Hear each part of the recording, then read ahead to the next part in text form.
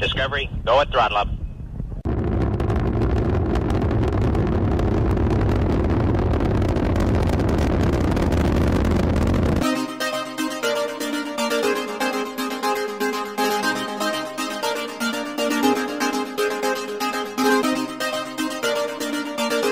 Ladies and gentlemen, welcome again to another great episode of Front Row Chaos. My name is Travis Smith, and I am your host.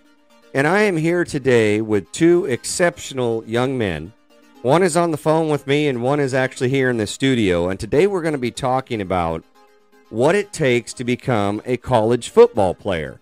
I know a lot of you out there may have sons that have that dream or that aspiration to play that game at the next level, and I'm here to tell you what it takes. Actually, I'm not here to tell you. My guests are here to tell you what it takes to do that, because I don't think a lot of people understand the commitment that it takes and what it takes mentally to play that game at the next level.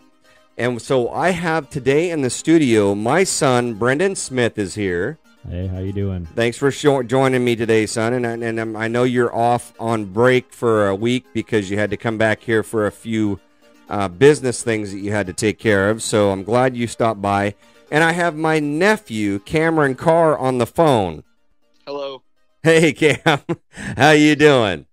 Good. How are you? Good, man. I'm glad you decided to join us for this show because I really think it's important for people to understand what it takes to become a college football player. So I have, like usual, a list of questions I'm going to ask you to. And like I said before we started this today, I want you to interject at any time. And we'll kind of go through some of these questions. And that way it'll give the listener some feedback on what they need to possibly do to prepare themselves for such an endeavor after high school. So what we'll do is we'll start off with, Brennan, where did you start playing football? So for me, I started playing football at the age of 7, I believe it was. That was with the Gridley Little League football team, Pop Warner football team. At the time was the Gridley Bulldogs, and then we changed the Gridley Titans. A lot of kids from around here, if you play football growing up, that's the team you play for. So pretty much from age 7 all the way up, I think I took 1 year off, my 8th grade year, just before high school, of playing football. But every year up until that point I had played, and then going into high school, also played at Biggs High School. What position did you play in youth football? Very first year I actually started off as a right guard. Then throughout I would switch. Hey, a right guard. There's nothing wrong with that. The subsequent years I played fullback, I played tight end, and then towards the end, my last 2 years of Titans football, I played quarterback. Cameron, where did you start off, and what positions were you at when you started? I also started playing for Gridley Titans when I was 7, and then I played at Gridley High School for all 4 years, and I played quarterback and receiver a little bit in youth football and some corner on defense, and then throughout high school I played all quarterback and then corner on defense. So both of you start off in youth football, and it seems like you kind of get your feet wet with what football is like. I specifically remember both of you playing, obviously, and Cameron being in a couple of key big games. Oh, yeah. That we went and watched, and they didn't go so well as Cameron wanted them to. Is that correct, Cam? Yeah, definitely not. I'm actually 0-3 in youth football championships. So not exactly the best record on the big stage. That's better than I ever got. I only got to the first round of the playoffs every year. So we start off there, and then both of you go to different high schools, and it seems like you played the same position. Is that correct? Yeah. When I got to high school, I played quarterback. At the time, I wasn't sure that's what I wanted to do going into high school, but I kind of was lucky with the fact that we didn't have an established quarterback going in, and I had that experience. Really, at the time, I didn't know that's what I wanted to do going forward, but that freshman year, I felt like I really was an amazing athlete, but I had a really good team around us, and it helped me kind of excel. So I was able to play quarterback, do pretty well, and I played quarterback the rest of my high school days. All right. How about you, Cameron? Yeah. Well, my freshman year I played quarterback and corner, and then I tore my ACL and missed my sophomore season. And then going into my junior season, I didn't play quarterback the whole year. I played probably like a little over half the season, and Now, why is that, played Cam? What defense. happened there? You were just still recovering from knee injury, or what? Yeah, I felt like I was slow. I didn't move great, and I feel like my knee was still holding me back. And as a result, I feel like I really didn't play. I wasn't great offensively, and I still played the whole time on defense my junior year. But then after I got like a whole nother year, then I played quarterback my whole senior year and played defense. Now, Cameron, you had the knee injury. How did that happen? So yeah, spring of my freshman year, I'm at a birthday party for one of my friends. We're playing wiffle ball in the front yard, and I'm running to try to get to the brick that is home plate, and I like reach out to try and step, and right when I step, I feel kind of like my like knee kind of go to the right a little bit, and my leg kind of like Oh, to man. the left, and I felt like a big pop, and I just collapsed onto the floor. And it took me a little while before I could get up and like walk. And then the next day, it was huge, so I had to go in and get an MRI. And then I found out that I tore my ACL, and that I was gonna have to miss my whole sophomore year. Oh, As well. man. Well, that As well sounds as- like that may run in the family because your uncle had that issue too, right? Yeah. He also Tore his Tore it. ACL. Yeah. Yeah, and in fact, he tore it in I think it was in the Gridley game. Is that correct? Yes, I actually think that is correct. Yeah, I'm I not think it sure, but I think was. so. It was a Gridley Biggs game way back in the day, back in the 80s, that his uncle tore his ACL, which really screwed us up offensively after that happened. But so you got recovered from that, then you start playing really well in your senior year? Yeah. Well, we had senior year was after COVID, so we didn't have a full season. We had a That's 5-game right. spring season, and we had a 4-1 year. I actually had a really good season statistically as far as on offense, scoring touchdowns and running the ball, and I felt a lot better and healthier than Good. the year before. Well, that's good. And so, Brennan, you go to Biggs and you do the quarterbacking there. What was it like? I watch you guys, both of you, over the years, and it seems like that position, in my opinion, is really tough because I always have seen both of you telling everybody else where to line up. Yeah, it can be tough because, especially at a smaller school, you're not dealing with kids all the time that have played football all through since seventh grade, Sure. 7-year-old, right? You're dealing with a bunch of kids that may be their first time playing in high school, so you gotta, as a quarterback, anyways, even if you have a team of studs who all know what they're doing, you have to know every play, you have to know what every person is doing, and you have to know how it's gonna happen versus any kind of defense that comes up. And obviously, it's a little more primitive when you're in high school, or depending on the kind of high school you go to, how much you're going to be reading a defense and stuff. But you really, as a quarterback, it's as much of a mental game as it is a physical game, because you have to be knowing what your team is doing at all times. But more than anything, you have to know what the defense is going to do, Yeah. depending on what play you run. Cameron, did you have that same issue at Gridley when you had you're basically the coach on the field when you're in that position? Did you feel like you were kind of telling everybody kind of what to do and setting them in the right spots and things like that? Yeah, there's definitely some certain. There's obviously the guys that That know you it. don't like to say much to at all, and that really get it. But there's also some who you have to put them in the right position, and you have to make sure that they know to do the right thing. Because if you put your running back on the side and he doesn't know that he's blocking that guy coming, you're gonna have a free rusher in your face. And so yeah, that's also the difficulty, is like trusting the other guys that they know what to do if you don't tell them what to do. Well, that's kind of what I've always recognized when I'm watching from the field. I'm always seeing the quarterback taking the running back and moving him to the spot where he should be, or telling the guy to get off the line or get on the line or whatever the play that's coming up.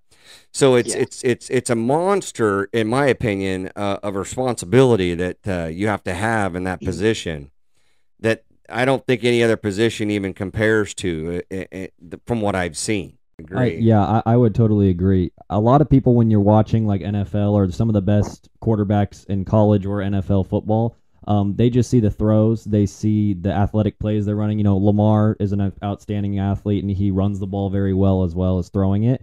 But what they don't see is all the mind games that are going on inside their head. And when you get higher and higher in football, just the amount of thinking a quarterback has to do at each increasing level, it's insane. The average player probably couldn't do it without a lot of training. It's a very difficult thing to just have all that stuff going on in your mind before a play. Well, Cameron, when you were in youth football, I'll tell you a little story about Brendan because I was actually coaching the time. I was just an assistant helping his team. But we had a situation where we were trying to find who was going to be the quarterback. And we had where the offensive coordinator says, okay, I'm going to tell you a play, and I want you to tell the play back to the huddle and run it correctly. And I remember just standing back watching this whole thing unfold, and I don't know if this happened to you, but it was kind of comical to me because he would tell Brendan the play, Brendan would tell the kids in the huddle like you do as a quarterback, and then they would go to the line and execute the play. And it was between him and another guy, and they were going back and forth, and they were trying to decide who was going to be the quarterback. Not just that only thing, but that was obviously that's a big part, right, in youth football. If you can't tell the play right, it's kind of pointless. And so they were going through this back and forth, and after about the third time that the guys huddled up and the other guy came in, he looked up at the offensive coordinator and said, I can't do this. And I was like, what? He goes, I can't do this. I can't tell everybody where to go. I can't tell everybody what to do. I can't tell them. I can't remember half the play.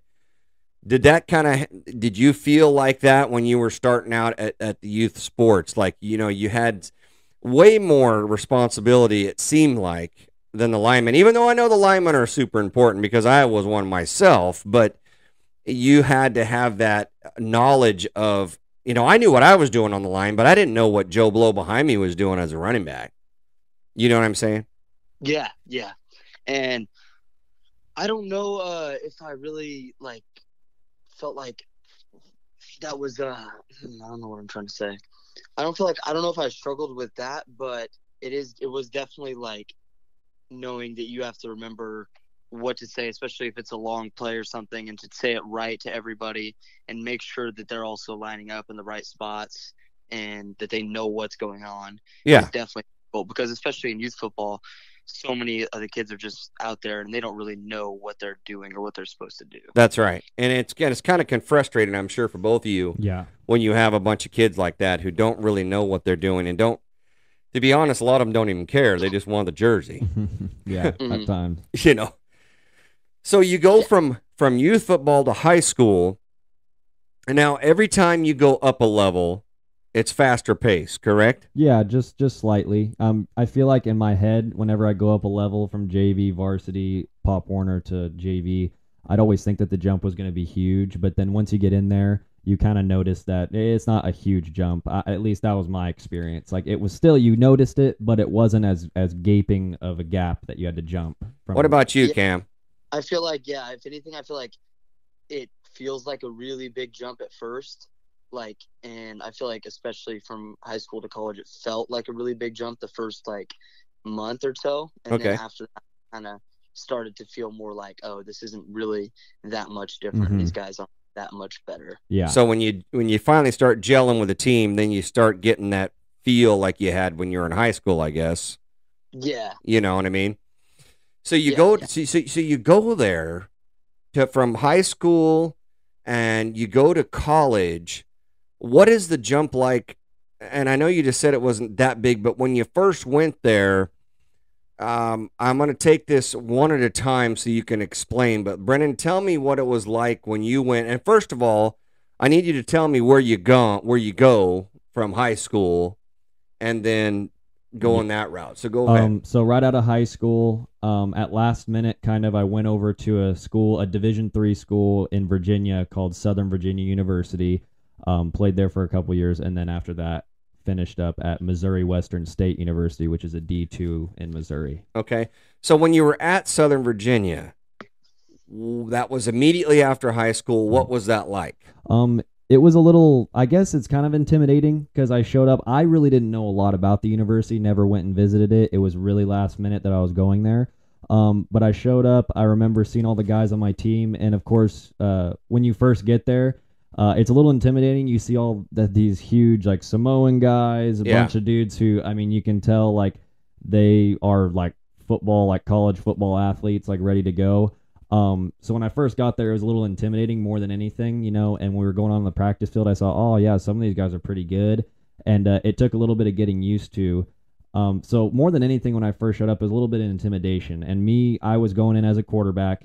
And so for me, I showed up, and in that locker room, when we first showed up and had our tryouts and stuff, I was one of 7 quarterbacks at that time. One of 7? One of 7. And we were implementing a new offense. So when I first got there, I was really kind of thrown for a loop, and in my head, I was kind of like, I don't know if I can do this, because just at that point, I hadn't had so much confidence. I wasn't sure about what I was doing, and so I showed up, and it was more than anything intimidation that I kind of felt.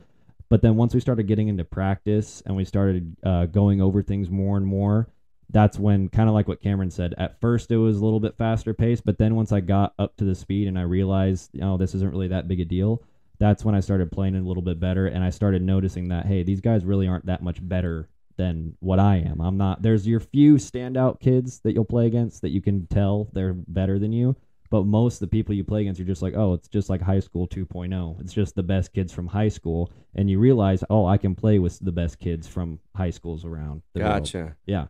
What was it like for you, Cam, to walk on to that college practice at the first, when you first got to college and you figured out this is kind of what I want to do? What was it like for you? For me, it was definitely very intimidating. When I first started with the summer practices at Butte, it was kind of like not everyone was back. It was still kind of more just like working out and a little bit of running. And then once we got into like fall camp of last year, my redshirt year, it was just like, the first few practices I was very intimidated. I felt like I was one of the smaller safeties to start off, and a bunch of these other safeties were 20, 21 years old that have been there for 2 years, and I just felt like everyone was like a lot better than me right off the start. And so it was really intimidating for the first while, especially with the mentals, as far as going from like in high school defenses run man or they run like cover 3. Sure. And now 3 weeks into our fall camp, we have like 8 different coverage stuff we can run and 70 different coverages that there are. And it was just really intimidating trying to learn all of that and trying to be confident executing it when you're already going against these like good athletes. Now, Cam, when you went into college, Brennan, you went in and you proclaimed to be a quarterback? Yeah, I went in as a quarterback. That was my plan. Got there, and like I said, I was intimidated. I was one of 7 quarterbacks, and I was the last on the list there because I had like no experience or anything. And I actually went to the coach and told the coach, hey, I think I want to switch to receiver. And so I did that for the first week or 2, and I was feeling pretty good about that. I was like, you know what? I feel comfortable here. It's all going good. But then the head coach came to me during practice one day, and he said, hey, would you think about playing quarterback again? And I was like, sure. Like if I was needed, I'll go wherever I need to go. And that's when he said, yeah, we're going to need you to come at quarterback. And then from that point on, the rest of the season, I was the backup quarterback. So I want to stress that point to the listeners. And I'm sure, Cameron, you would agree with this. When a coach comes to you and says, hey, we need you to do this, I mean, I assume that would be your answer too. Yeah, no, 100%. Right? If he needs to, if they ask you to do something or say that they want you to do that, then that's definitely the answer. And that to me, when you went to Southern Virginia, you had played quarterback, and that's what but I want to get across to the listeners, a lot of times you go into from high school to wherever, and I know you got a lot of kids on your squad that your dad was telling me at the game the other day, Cameron, that, used to be quarterbacks and now they're this or now they're that. So it's really important for people to understand that when you go from high school to college, if you want to see the field, right, you're going to play where they tell you. Oh, yeah, they're definitely, and if they feel that there's a better spot for you, whether that's switching you from one side of the ball to the other, yeah, then at least try it if they think that's the best thing. There's been multiple guys that have been asked to play, like go from receiver to corner or from O-line to D-line and just to do different stuff because they have a better chance there. Yeah. Playing. Now, when you got to your college, Cameron, did Yeah. you say what you wanted to do, or how did you get to that safety secondary area? Well, originally when I was in my senior year, towards the very end of my senior year, Coach Hayes, the offensive coordinator, texted me and asked me to call him when I had a chance. And so I called him and talked to him on the phone for a little bit, and he said that he wanted me to come watch a practice, and he said, and I went out and watched a practice, and when I was there, he was talking to me and he was like, just wanted to let you know, by the way, we're recruiting you as a DB, we think you could make a good safety. Okay. And so then I already kind of expected when I talked to him on the phone that I was going to play defense. Okay. And so I knew from then, he even told me, he's like, yeah, we're not really interested in you to come play quarterback. We want you to come play safety. Gotcha. And so I knew going there in the summer, oh, okay, I'm trying to be a safety. That's what you wanted. That's what they wanted you to do. So yeah. Yeah. And then Brennan, your experience with SVU, like you said, you didn't really even know, you wouldn't even think about it, right? You were thinking about going to Boise. Mm-hmm. That was my original plan. And that's another thing I wanted to tell the kids out there. In your case, Brennan, you wanted to go where college football was really big. And Boise was huge. Yeah, like most kids, I think you'd want to go where big college football is going to take place. Yeah. But you started to, and then so you go to a camp at BYU in the summer, mm-hmm. and you just happen to run into the SVU coach who happened to see you play in that position. Yeah, that's basically the whole way that I was able to get in contact with them, because I was going to go, I had all my stuff. I was going to go and walk on at Boise State, and I'd contacted the coaches and stuff. But about a month before I was set to go out there, I had my dorm and everything. They cut their roster. They closed off their roster. They'd had a full roster, and they told me that you can try again next year. So me just wanting to play football immediately, I decided, okay, I'm going to go elsewhere. So that's when I found that I remembered that coach that had contacted me the summer before, and I called them. I said, hey, do you guys have any opportunity? And they said, yeah, come on out. You can come out and walk on the team. I think that's critical to kids nowadays, because all we see right on TV is LSU, Alabama, mm-hmm. Tennessee, all of these schools that it would be a dream to play for. We all agree of that. But the reality is that's probably not going to happen. It didn't even happen for Aaron Rodgers, for crying out loud. Well, yeah, and the thing that's important to remember about that is, those kind of things, they're still possible if you go to a small school first. A lot of kids think that, going into a small school right out of high school is a bad thing and you're just not going to have a chance to play big. But you get noticed really easily if you play good ball at, a small university, a junior college, D3, D2. Because there are people that'll be looking for you, and if you can prove yourself at the college level, there's no reason you can't play at a Division I. So that's right. And Cameron, yeah. And you agree with that? Yeah, definitely. I feel like whether you're at a junior college or a Division II or III, if you're really performing and showing that you're really good, there's really good D2 and D3 guys all the time that get to move up and go to these really big schools because they've already dominated the competition below them. Yeah. I mean, that's what I'm thinking is you have the opportunity. And nowadays versus when I was in school, you had to go to a big school to get noticed. Yeah. You didn't have the internet. You didn't have YouTube. You didn't have all this stuff now at your disposal. NCSA, mm-hmm. the recruiting thing that you belonged to, Brennan, at one time where you could get yeah. your videos out there. You didn't have that. Mm-hmm. So now that you guys have that, and then you have schools that you can get that film out to the bigger schools, if you play well, you have an opportunity to go somewhere else. Yeah. I mean, that's the biggest thing that I see is versus when I went. Now, it's obvious, though, and I just want to make this point, that the reason you two are playing college ball, it's got to be the genes on my side. I don't know. I only played your position once, so I don't know. I think you could take a little bit of credit. Yeah. So, we went over the positions, and now, if you had your choice, Cameron, what position would you want to play? I would definitely play safety. I Okay. think that it was a really good choice for me, and I honestly wish I would have tried to play safety in high school so I could have gotten even more used to it. Okay. And yeah, I just think that it's definitely the best spot where I had the best chance to play and where I'd have the best chance of playing like at the next level. Sounds good. Brennan? I would have to say quarterback. I always loved quarterback, but only reason I stopped playing when I moved to a different university was because of injury to my elbow. And at that point, I just thought, oh, well, I switched to receiver, so I thought that would be a better opportunity for me to play. And I got a little bit of playing time in some little scrimmages and games before I broke my ankle. But when looking back, I'm like, man, quarterback was just so much fun for me. I really enjoyed it. I felt like I was pretty good at it. Injury kind of like limited me from trying that again at my second college. You said injury on your elbow. What are you talking about, like tennis elbow? Yeah, essentially it was tendonitis. When I came my second year at Southern Virginia, I came back and I had just developed. I hadn't thrown a whole lot because I went on a mission in Mexico, was there for a while, didn't get to throw the ball a whole lot, so I came back, and in that spring and then summer, fall camp kind of time, I developed this tendonitis where it's essentially like my elbow would just make my whole arm swell to like double the size, and it would just throb, and it made just throwing like 10 yards down the field hurt every time I did it.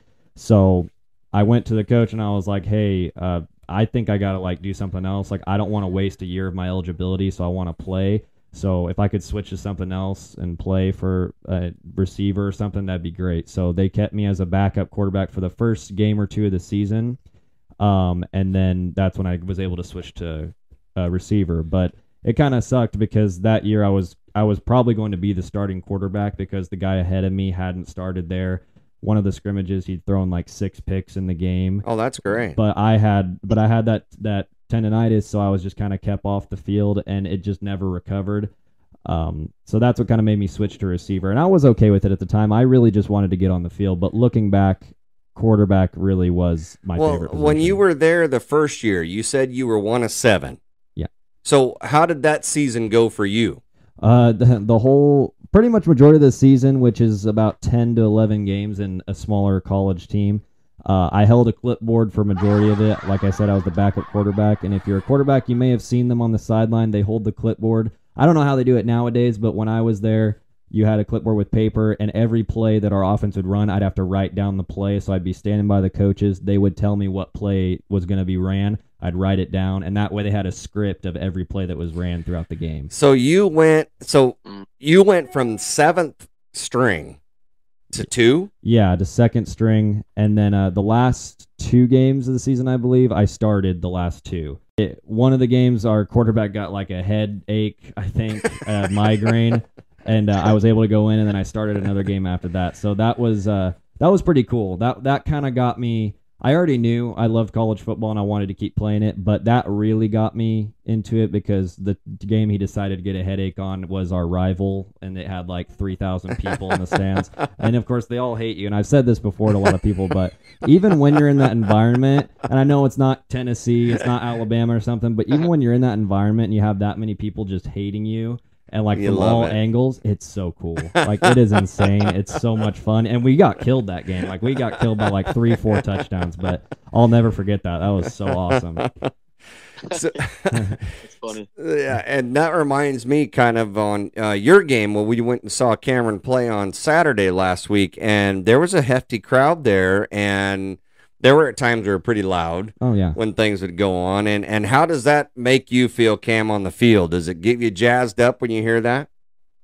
I mean, not really, just because we have a decent amount of people, but it's not like No, yeah. it's not like it's loud to where it's much different than like certain high school games. But Sure. but definitely just like our team in general, like both teams being so big and us like all being excited is definitely like Oh yeah. Definitely something to get juiced up for, though. Now, Cam, on and this is your second year, correct? Yeah, So my second year, I redshirted last fall, and so it's technically my freshman season. so you have 3 more years of eligibility after this, or two? Yes, 3 more still. 3 more still. Yeah. And I assume you're planning on playing the rest. Yeah, yeah, I'm definitely planning on playing the rest right now. I'm just yeah. Do you And have any thoughts of where to go after Butte? I really don't yet. I'm not sure. It honestly would depend on what schools and what coaches are interested in me. Gotcha. And yeah, like after this season, sending out all of my film and stuff to schools, and yeah, just talking to coaches. But if not, then I'll be here next fall, and after that, then I would probably be a mid-season or mid-season, not mid-season, like mid semester transfer. So, Brennan, you went to Southern Virginia for 2 years, Mhm. and you swore to me there was no good-looking chicks there. Yeah. No, that was my freshman year, but I didn't really. Yeah, You said, Dad, there ain't nobody here the first year you were there. And the second year you were there, you weren't there a month. Yeah, and I found my soon to be after that wife. Okay. So you found her, and where did you go from there? So from there, she had a connection. Her dad taught at this school called Missouri Western State University over in St. Joseph, Missouri.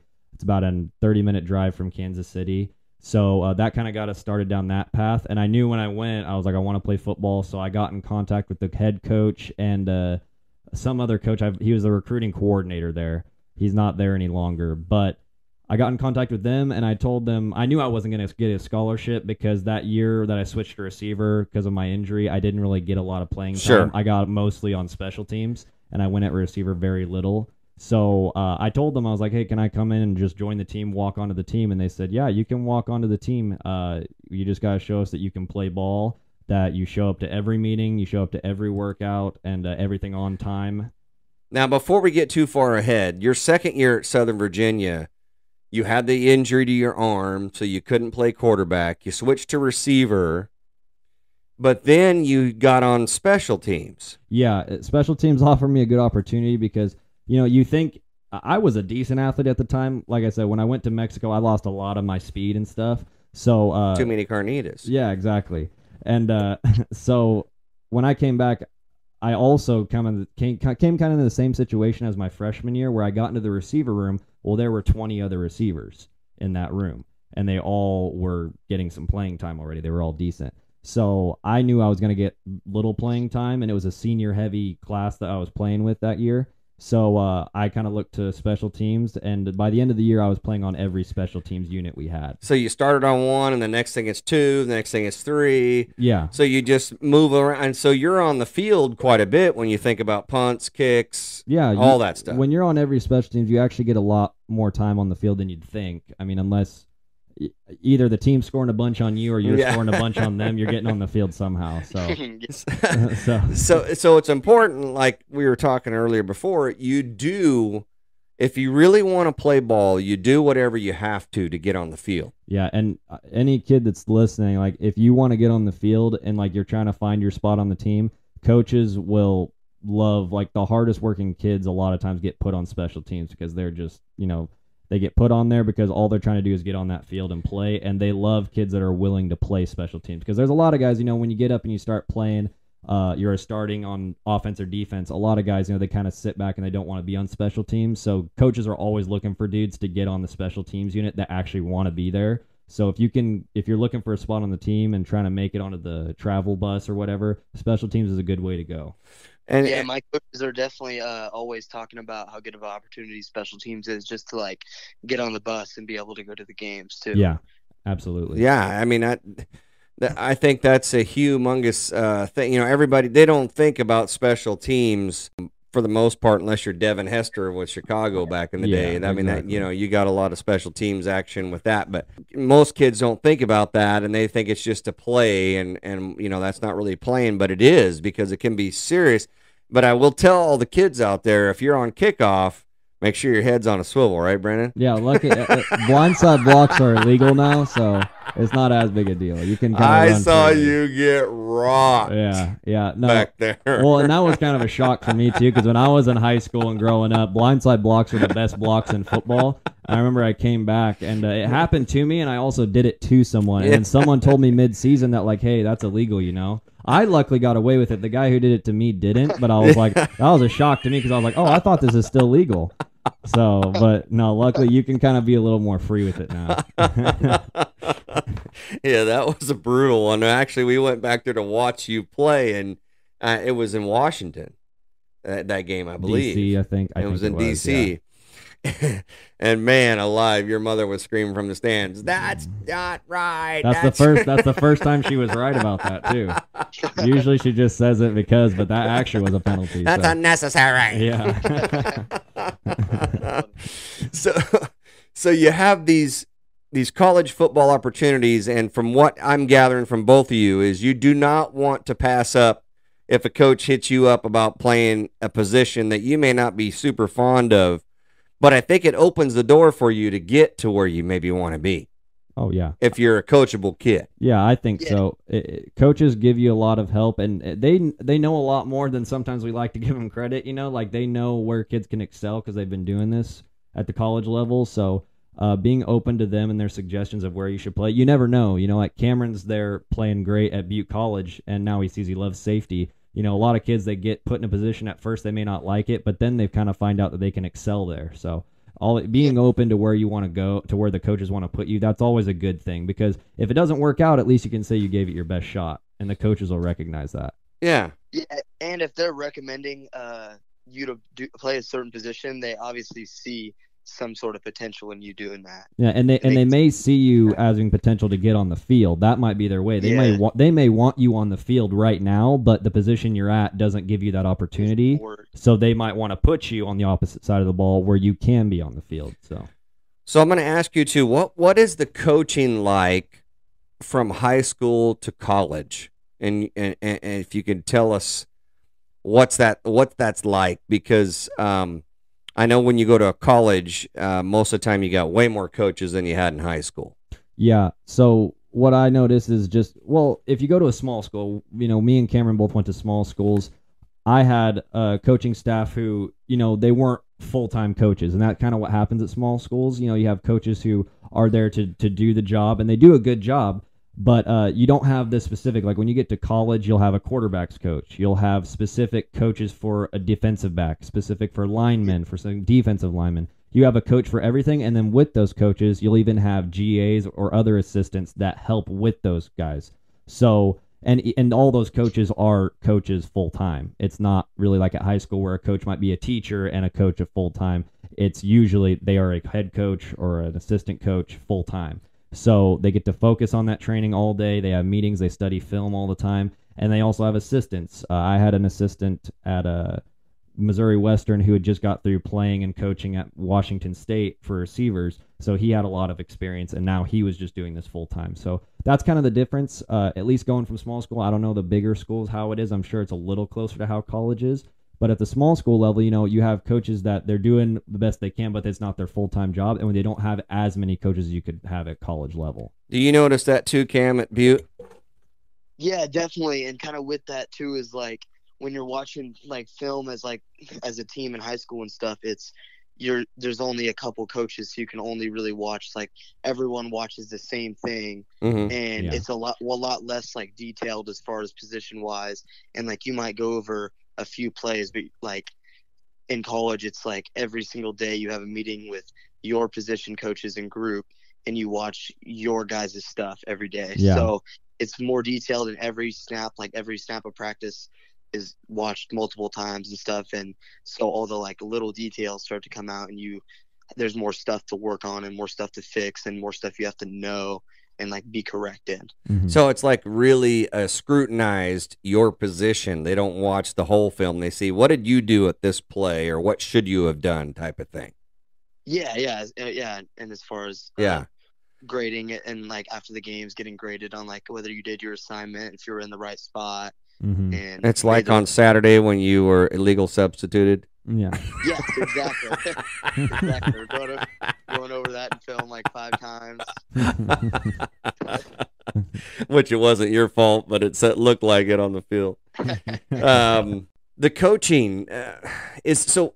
From what I'm gathering, from what you two are telling me, it's just a little bit more detailed and refined at the college level versus a high school level. Yeah, mainly because there's just more resources, you know. Yeah. A college is going to dedicate more money and salary to coaches and guys who can do it full time. Whereas at a small high school, you know, a coach here or at anywhere small high school probably is just getting paid a small amount to come and fill the role.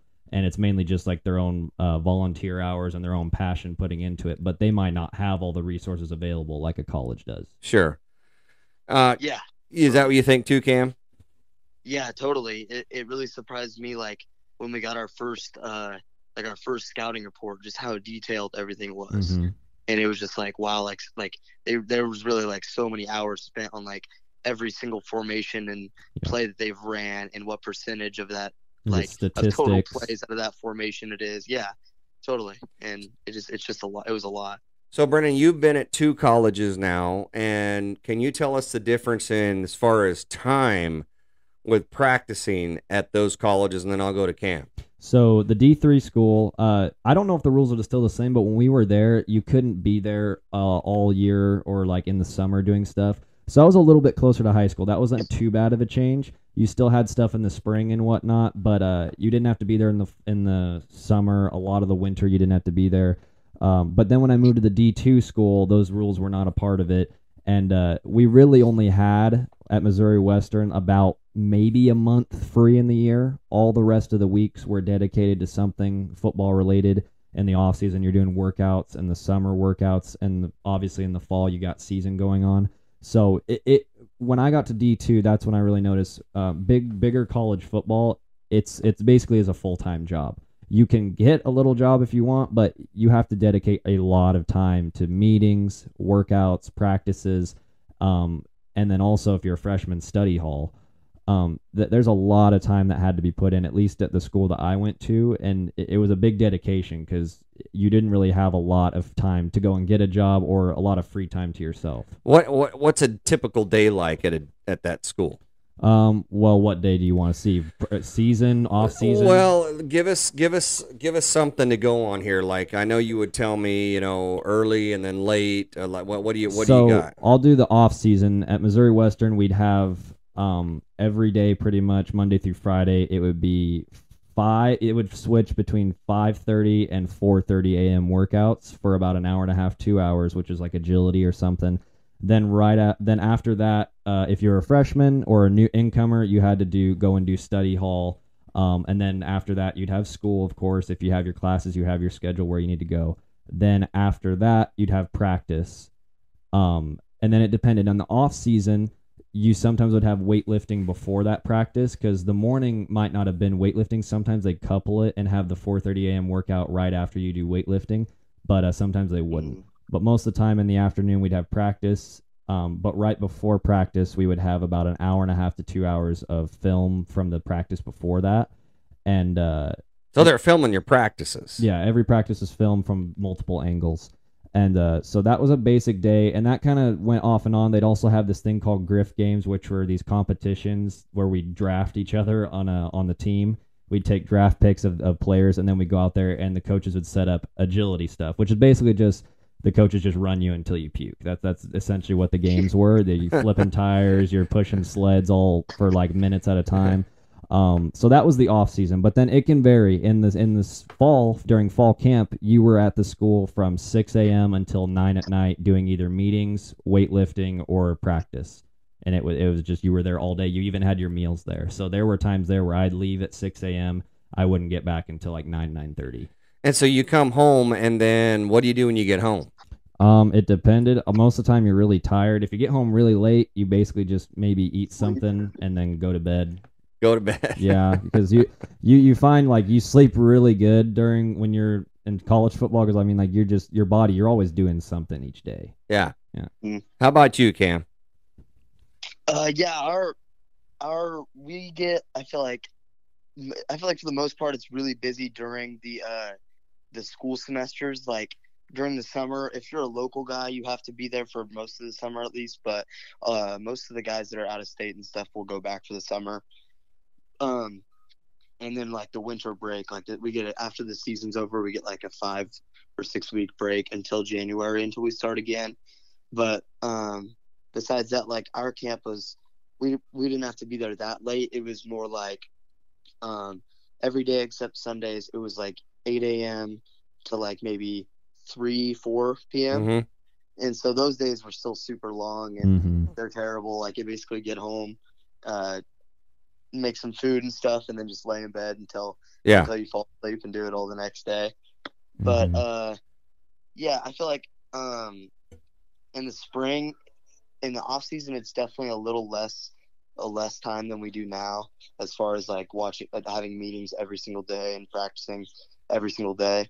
So, but we would still do like workouts in the morning, lifting in the morning, and then do a team, like a run as a team at like 3.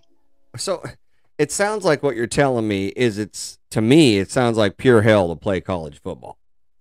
If you don't love the process, then it can be. But yeah, totally. I'll tell you, like when I was like moving to Missouri Western and also at Southern Virginia, I really didn't have much of a problem with it. I mean, obviously, when you're waking up early for a workout, no one with a sane mindset should like that. You know, it's not meant to be liked. But I remember I'd get over it pretty quick because just at that time I wanted to play. As I got towards my last year, and then I broke my ankle, and they still had me coming to like 6 a.m. workouts. That's when I was like, all right. So wait a minute, you broke your ankle when and how?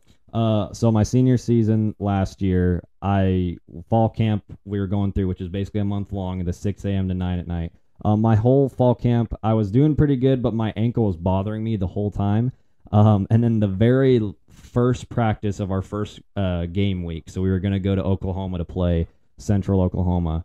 That first practice week, I was in practice. I caught a ball over the middle, and I went up, and we weren't tackling because a lot of times you just do where you just pop pads and then wrap up and then let him go. But this one guy, he just came in. He didn't really see me. He ran into me, and my left foot planted. And I don't even know how it broke. It's just I planted, and I got hit, and I like kind of fell over it. And when I got up, I felt the burning right in the inside of my ankle.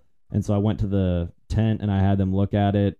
I went to bed thinking that I just sprained it. And then the next day, I didn't really sleep at all. I came to the training facility. They got me an x-ray, and they find out that I broke my ankle. Didn't need surgery, but they were told me recovery is going to be about like 10 to 12 weeks. And then I'd have to be light, not weight-bearing, but not very much weight-bearing for like 4 weeks after that. So I mean, that's your whole season right there. Yeah. So that was first. I went through all of fall camp, the worst part of football, college football, to get through it on the first game week. The first day, I snapped it, and that was the end of my season. So, and that was pretty much the end of your college football career? That was the end of it. Yeah, that was the last year. So it kind of sucked. It wasn't ideal, obviously, but it was still cool to just be able to be there. I got to go on the sidelines for a lot of the games and be with my teammates. So that was fine, but it didn't work out how I wanted, obviously. But sometimes it just doesn't work out. Football injuries are a part of football. They are. Now, Cameron, when you have this weight of college football on you, like you did, Brennan, when you were playing, there's just not a lot of time for extra stuff, I guess. Is that right? No, definitely not.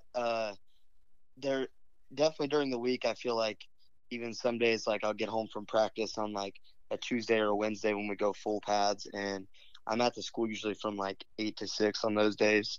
Mm-hmm. And I'll just come home and like, even when I have homework, it's like, it's difficult to not just like after you get home, just go straight to sleep and actually stay up and get stuff done just from being so exhausted. Yeah.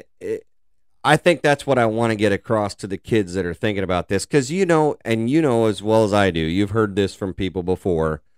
Yeah, I'm going to go on and play college ball after this. Well, I'm not sure that's such an obvious thing after hearing this show, if you know what I mean. Because it's not as easy as just saying, oh, I'm going to go on and play. Yeah, one thing that I want to tell like a lot of kids that they're starting, not to discourage them, because playing college football is so much fun. I mean, no matter what level you play at, the relationships you get to make with guys and just the memories you get to have. But it is a commitment. It takes a lot of hard work, obviously, to get on the field to begin with. But the real thing that it takes is kind of humility. You show up and you got to be ready to just not play your first year or maybe even your first 2 years. But you got to be willing to. You got to be dedicated because, like we said, there's a lot of days where you're going to be at the field or at the school for many hours, and it's most kids are not going to want to do that unless you really love the sport. So you have to really find a love for the process of getting better. Because if you don't, then it's just going to be a nightmare. And those are a lot of times those are the kids that don't make it through because they just don't fall in love with that process. But if you can fall in love with that process of getting better, and it's not fun, it's monotonous and it blows most of the time. Yeah. But if you can fall in love with that, that's what kind of gets you through. So, Cam, you think the same? Yeah, I definitely think so. I feel like my first fall camp last year, I just like the first few weeks just were like so miserable for me, and it was just so difficult just like to just, like enjoy it and stuff, and like and too focused on like not messing up instead of like having fun and like playing. Yeah. And compared to like now, like this season and stuff, it's a lot. Like I'm enjoying every day, even during fall camp. Like every day you're there, it's still fun, and you're spending time doing something that you like, even though or that you love, even though it's so difficult. And like the mentals was probably like the hardest thing in general, just like trying to learn all this different stuff that you've never heard of before, and trying to make it make sense when you've never done that. Speaking a whole nother language is what it is. Yeah, it really is. When you have to learn things that they say and that you've never heard before, it would be just like trying to speak another language for the first time. It'd be difficult. Oh yeah. So I think we hit on what you can what people can expect, so that they have a clear vision.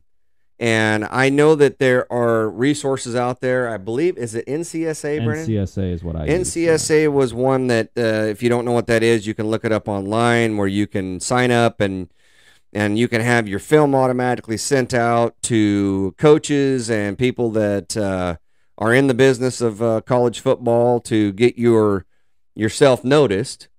You obviously, I think the biggest thing you got to take away from this is, first of all, I'm totally impressed with both of you that you actually are playing the game versus just wearing a jersey.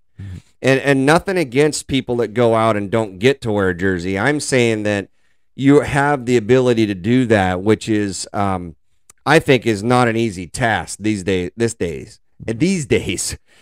Because it is not that easy just to go play. They're not looking. I mean, when you go look at the Butte roster and Missouri Western and Southern Virginia roster, when I went there and saw those, there was it looked like 100+ guys standing there. Yeah. For you to get on the field is an amazing feat in any position, in my opinion, if you're going to play that game. Just my hat's off to both of you for being able to accomplish that. Now, what I wanted to touch on, Cam, do you have anything else to add to that, or do you, Brennan, about it? Have we missed anything that we were going to talk about or that you wanted to say? I don't really have much more to say. I would just say to any of the kids, like, if you want to play college football, I would totally say go for it if that's a dream of yours.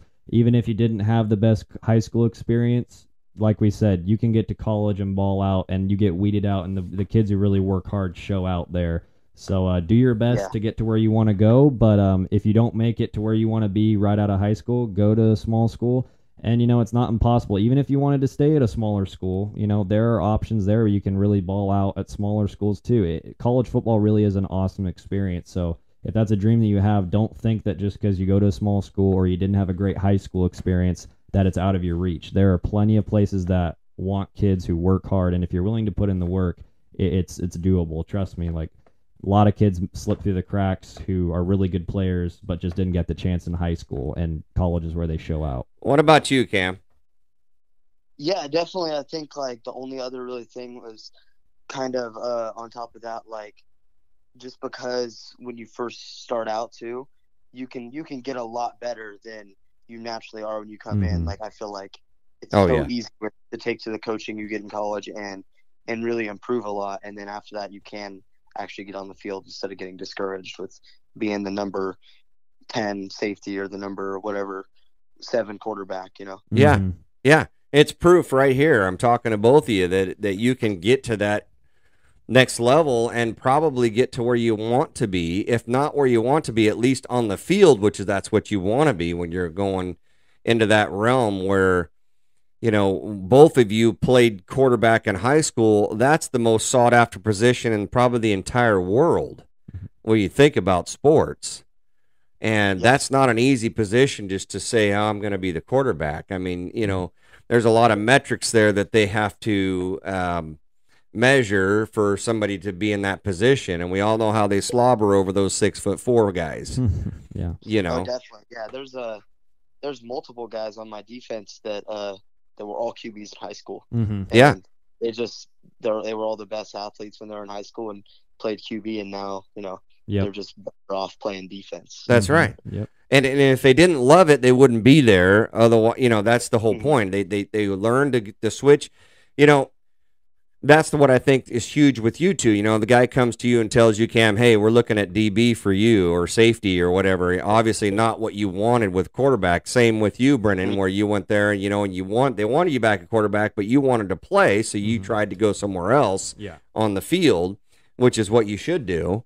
I had that same experience with my youngest son, Brady, and I was talking to the head coach, and I said, hey, how are things going? And he told me, great. He said, but some of the players want to play this and that. And I said, I'm going to tell you right now, if Brady ever tells you he ain't going to play something that you want him to play, you come talk to me because I'll kick his rear end. Yeah. I mean, that's just not the way I roll. And I think that's huge is both of you probably can agree. You have to be coachable. Otherwise, the coach gets a bad taste in his mouth right away. Yeah, and if you're coachable, then it can open a lot of doors for you. So. Yeah. Yeah, definitely. Now I want to switch gears a touch bit, and I know that college football's in full swing. Yesterday we saw an unbelievable game with Alabama and Tennessee, and Tennessee beat them, and then they carried the goalpost away. I don't know whatever happened to the goalpost, but it's gone. It went in their river. I think it went in the river. River. Yeah. Which makes no sense to me. But I was curious how no one stopped them. I don't know how they got it out of the stadium. The damn thing's huge. What kind of doors they got in that place? I don't know. Jeez. I would have thought they'd have took it out to the parking lot and cut it up and gave souvenirs to everybody. Yeah. I mean, that's would have been the smarter thing to do. Anyway, but can you tell us a little bit about what teams you follow and who do you think's doing well in that sport these days? Well, my favorite team is Oklahoma. They're not doing the best. Have a new coaching staff this year, so it's been kind of rough. But best teams in the country right now are right now Georgia's number one, the reigning national champions. I mean, they're phenomenal. I wouldn't be surprised if you see them in the national championship game again. Yeah, Ohio State right now. The AP poll is Ohio State number 2, Tennessee after that win is number 3. And Michigan's number 4, with Clemson and Alabama close behind them at 5 and 6. So it's a pretty close race. That's how college football is every season. Me personally, I've watched a good amount. I haven't watched much of Georgia. Only one game I've watched them actually in person, but I've seen the scores, and they blow out nearly everybody. Only team that was really close was Mizzou, and so they're probably going to be there at the end. Ohio State, again, another one of those. It really will come down to the end of the year when they play Michigan. If they're both undefeated, that'd be a good game because Michigan looks pretty good, and that's kind of the one team that can stand in Ohio State's way. But with one loss, you might be able to get in. I don't know. And then Tennessee is kind of a surprise. Hendon Hooker, I didn't watch a lot of them last year, but their quarterback this year, I wouldn't be surprised if he goes up and draft stock this year. He's been playing lights out this whole season. I think Alabama game is like one example of that. I think he threw for like 5 touchdowns. Yeah, he did have 5 touchdowns. Yeah, but I mean the thing with Tennessee that's tough though is their division. They're in the same SEC, but they're in the same division with Georgia. So they have to fight against Georgia this year to get to the SEC championship game. So that's really tough because if they don't win against Georgia, then that could be the end of their national championship hopes right there. So Cameron, are you a Georgia fan? No, I'm not. I'm not really a Georgia fan. But I do think it'll be interesting when Georgia plays Tennessee in a few weeks because if Georgia does beat Tennessee and goes to the SEC championship game, if they were to play Alabama in the SEC championship game and Alabama wins, then you have 3 SEC teams with 1 loss. Yeah. And Alabama is the conference champ. Exactly. So it really has a lot of playoff implications as far as who wins between Georgia and Tennessee. Because most likely, if Tennessee wins and has a win against Georgia and Alabama, they'll probably make the playoff. Yeah. What about your favorite college team, Cam? I don't know. I'd probably say probably Boise State would be my favorite college team, but I mean they're all right this year. But it's not really Deion Sanders' team. What, Florida State? Prime time, baby. Yeah. But yeah, I'm excited to watch Michigan and Ohio State too. Michigan ran for what was it? I think it was 418 yards on Penn State. Yeah, which a lot of people thought that was going to be a closer game, and they really ran away with it. So that's why it's looking like the Ohio State-Michigan game, like it is every year, is going to be the Big Ten game of the year. So now, did you happen to see that Utes game the other night, Cameron? I saw. I only watched like the last quarter of it live. Yeah. And then I went back and watched the highlights, and yeah, it was crazy for Utah to pull that off, especially. Well, that guy that's a quarterback for Utes, he looks like a 70s porn star, but I don't know what his name is. Cam Rising. Cam Rising. Cam Rising, he's good. Yeah, I don't know. I was telling Brennan, I thought he was more like a what's that guy for the Jets? Zach Wilson. Zach Wilson. Never was really impressed with him at BYU, but obviously he's did well at the Jets. He beat freaking. He played. He beat Aaron Rodgers this last Sunday, which is Tanner's ecstatic because he's a Jets fan. But saw the Utes play. But the guy that was a quarterback for USC, he reminded me of Mark Sanchez. He looks like him. With the helmet on, anyway. Well, Caleb Williams actually was Oklahoma's quarterback last year. And Heisman, not a candidate Heisman finalist, anything, but he had Heisman hopes coming into this season, and he still might. He's in the Heisman watch list. Probably like top 8 candidate or 6 candidate, though. Yeah, and he came over with Lincoln Riley from Oklahoma to USC, and that's why USC's kind of had a resurgence this season. They've been kind of lackluster the past few years, and with Lincoln Riley and then that quarterback, and he also brought a lot of other players over, they've kind of had that resurgence, so Pac-12 kind of got a little more interesting because Utah's been good for years. And Cam Rising, he's not like the flashiest player that you've ever seen, but he reminds me, they're going to get like crucified on here, but like he reminds me kind of like the same aspect of like a Tom Brady in that he's not the flashiest dude, but he wins games. Like that's all he does. He's a competitor. So that's what keeps them in the games. And but USC is very good. That was a good game. Really, that any team could have won that game. Speaking of Brady, Cameron, have we seen the end of Brady? Wow, I don't know. It's I don't want to say yes at all, but they have looked rough. And they have. I'm right with you on that. What do you think? It's rough. His play is not as good. Honestly, I mean, it hasn't been as good as it's been in the past. I don't know for sure. I never want to say he'll retire, but I wouldn't be totally surprised since he was already on the verge of it this last season. But the thing is with the Bucs and stuff, with Brady at the helm, I can never count them out. No. I think that they'll be there right at the end, but I don't know how far they'll go because offensively they look pretty rough. But you can never really count them out. No, you can't. I've learned that over the years. So you can't count that guy out. I don't know if you two. Well, Brennan, you were on a mission. I don't know if you remember that Super Bowl with them and the Falcons, Cameron, but that was unbelievable. Yeah, that was probably the best game, best Super Bowl I've ever watched. Point blank. Mm-hmm. Even with my Cowboys winning, it had nothing to do compared to that one. And that was an unbelievable feat. But what do we think about Cooper Rush? Do you think people are saying today on the radio he hit his ceiling yesterday, but I don't know. Dak has never really impressed me to begin with, so I don't know what to say. I think Dak is the guy for us. The only problem, not with him, I think the problem that happened is if you look back to his rookie season, that's when he did amazing, and him and Zeke just got in the league. They went on a big run of winning streak, and they went into the playoffs. They lost to the Green Bay Packers, but if you look to that first season, they ran the ball with Zeke a ton. We had a good offensive line, which we still do. We have a good offensive line, but they ran the ball a ton, and if you remember Dak, he was really doing a lot of play-action passing, which is what we've seen with Cooper Rush these past few weeks.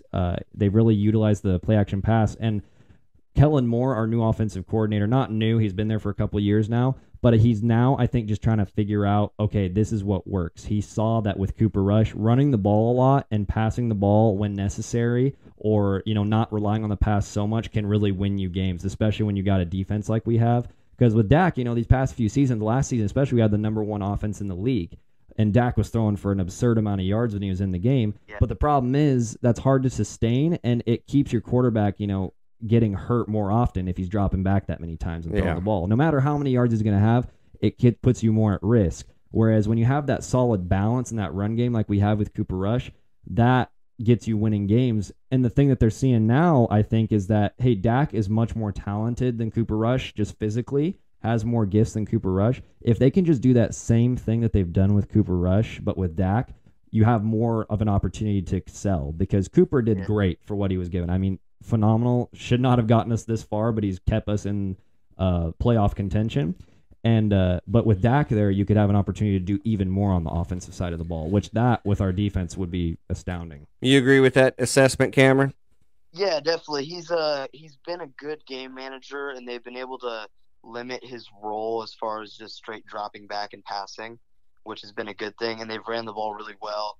And when their defense is as good as it is this year, he really doesn't have to do a whole lot if they can just put some good drives together and give him some good play action opportunities. He can, they can get enough points to where they don't really have to risk him throwing it 35 times. Yeah.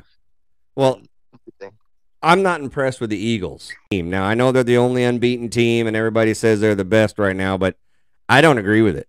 Well, the thing with the Eagles is they probably have one of the deepest rosters. Just at every position, they have good players, and that's kind of the way that you get to the Super Bowl. But the problem, the thing is, like, I think, honestly, even though the Cowboys lost, so you got to take the loss on the chin. Really, when you look back, I mean, Cooper Rush threw 3 picks. That's not going to win you many games against any team you play. Yeah. So you take those away. They had the comeback coming on. I got to give credit to the Eagles. They are a very good team. And more than anything, Jalen Hurts has come on and been a much better player than I think anyone expected. He's definitely solidified his role as the starter there. But the inexperience in the playoffs, that could come into play. I know Cowboys or other teams don't have maybe as much experience either. But I think down the road, because I think the Cowboys play them like maybe right before Christmas, like Christmas Eve. That could be an interesting game if Dak's healthy and the offense is clicking, and then that defense keeps doing what it's doing. That could be interesting. And I hate to say it, but the 49ers are good when they're playing the game that like they like to play it. I mean, they're a good team. They just kind of don't show up consistently. The problem is the NFC is not super strong outside of Philadelphia, the Cowboys defense, and a few other teams. Minnesota's kind of there, but the Eagles already beat Minnesota. So the problem is the NFC as a whole kind of has its struggles. Like the Rams are in shambles right now, and I don't know what's going on over there. Yeah, that's really a shocker to me. So that's where the Eagles really have an advantage. It's kind of their conference to lose, because really besides the Cowboys and the Giants, who knows what they'll be able to do, if they'll be able to keep this winning streak up. But there's not a whole lot of teams that outright right now I'd look at and I'm like, oh yeah, they could beat the Eagles in the NFC. AFC, that's a different story. I think the Bills, personally, I would not be surprised. I think the Bills will be in the Super Bowl. But I mean, I think either the Bills or the Chiefs could give the Eagles fits. Yeah. What do you think of that, Cam? Yeah, no, I definitely agree with that. I think the NFC as a whole is not super great. And I was very critical of Jalen Hurts as far as if he can really throw the ball, but I think he has done a really good job this year and shown that he's definitely a top quarterback. And I just think I'm really surprised that the NFC East has got their best record by far of all the divisions out of everybody. I know. Giants 5-1, which is crazy. Yeah. And I don't know. It's looking like the NFC could really be anybody that wins it this year out of those top teams. Well, gentlemen, do you have anything else to add before we wrap this up? I don't. No, I think I'm good. Well, I can't thank you two enough for joining me on this show.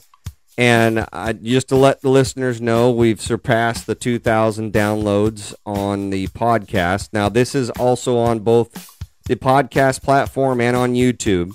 On YouTube, it'll just be the audio, and I'll throw in some pictures with that if that's what you like to do, because everybody and their mother knows how to get on YouTube, but not everybody knows how to do a podcast. But the podcasts are really easy. They're on Google, Amazon Music, Spotify, Apple Podcasts. Wherever you want to get your podcast, you can find Front Row Chaos there.